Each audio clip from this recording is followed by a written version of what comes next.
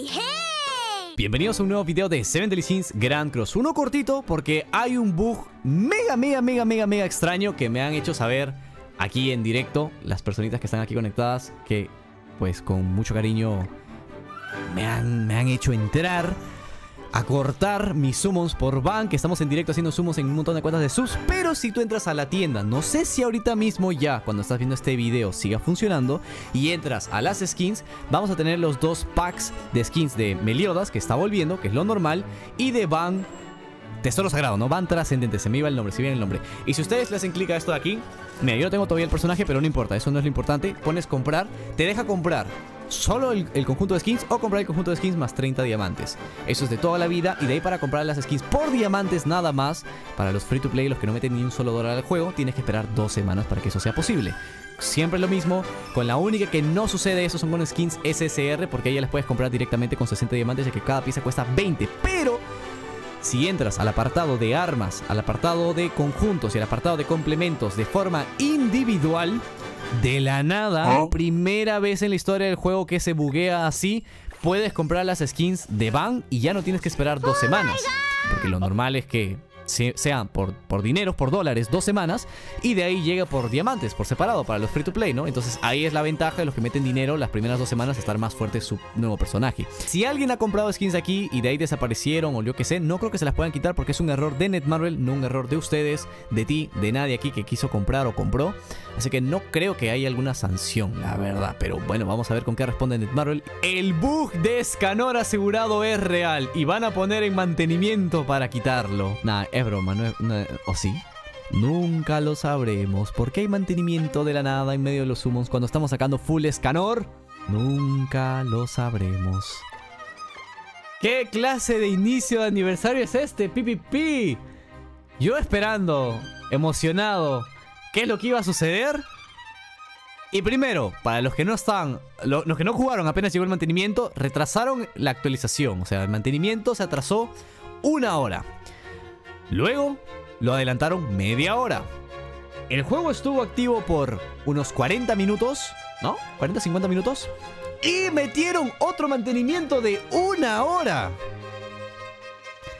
¿Qué tal forma de empezar el 4º aniversario? Vamos a ver cuál es el siguiente capítulo. ¿En qué resulta esto de acá? Vamos a ver. Hemos vuelto a la vida. Para ti pasó 1 segundo, pero realmente estamos aquí esperando ya varios minutos, casi hora. Horas no voy a decir tampoco, voy a exagerar. Y hemos tenido una respuesta oficial por parte de Netmarble en el foro. Sé que el chat no se ve porque el fondo es blanco y blanco, pero síganme el paso. Dice: aviso de mantenimiento temporal. Yo estoy aquí leyendo los superchats y la que la gente me está comentando, y estamos conversando en el directo, y me doy con la sorpresa que Netmarble dice: se corrigió el siguiente error en el juego. Problema con ciertos artículos que se muestran incorrectamente en la tienda. Ya te acabo de explicar hace un momento en el video que son las skins que estaban mal puestas, que deberían salir luego 2 semanas y ya estaban disponibles. Y la compensación por el bug, el poderosísimo diamante, como compensación de este bug. La verdad, no es un bug que, la verdad, amerite, ya hablando serio, ¿no? Sin troleo, sin nada.